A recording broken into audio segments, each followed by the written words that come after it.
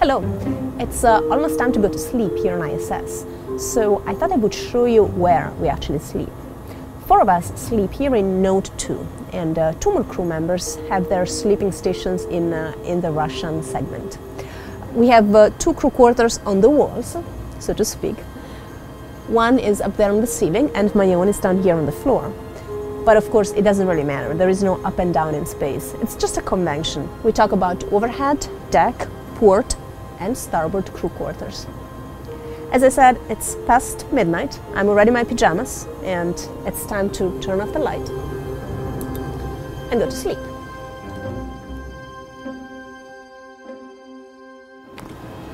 Come on, I'll give you a tour. As you can see, there isn't a whole lot of space in here. It's really just a space for our sleeping bag and for us to sleep, and then for a few personal items and stuff of regular use. Most importantly, we have 2 laptops in here. This is one of many laptops that we have throughout station called SSCs. Each one of us has a personal SSC in their crew quarters.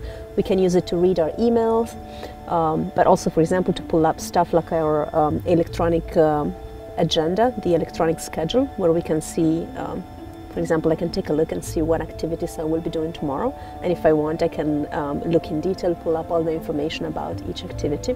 But there's also on these computers applications that are more for our personal life up here. Like, for example, there is an application that allows us to use a voice over IP system to talk on the phone, so to speak, with anybody on the planet. So we can call our friends or family that way, and we usually do that here in our crew quarters.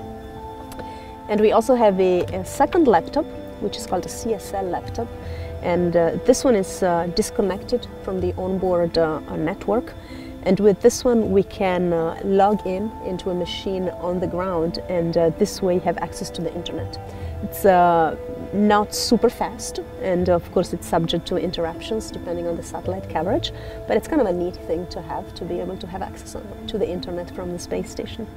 And then I have a few, personal common use items in here. I have my clothes, the sport clothes and the regular clothes that I've been wearing this week. My personal camera, my iPad, some snacks, water if flashlight can come in handy. We also all have a speaker in our crew quarters that only transmits an alarm in case of an emergency in the space station. And of course we have our sleeping bag. I usually roll it up during the day so that it's not in my way, and then when it's time to sleep, I open it up, and then I can slide in. Some people leave it open, but I'm always a little bit cold, so I like to zip it up all the way.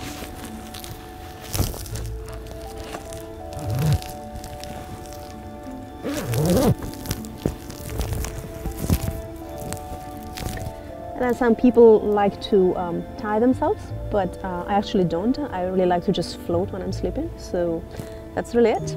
I would turn the light off, and good night.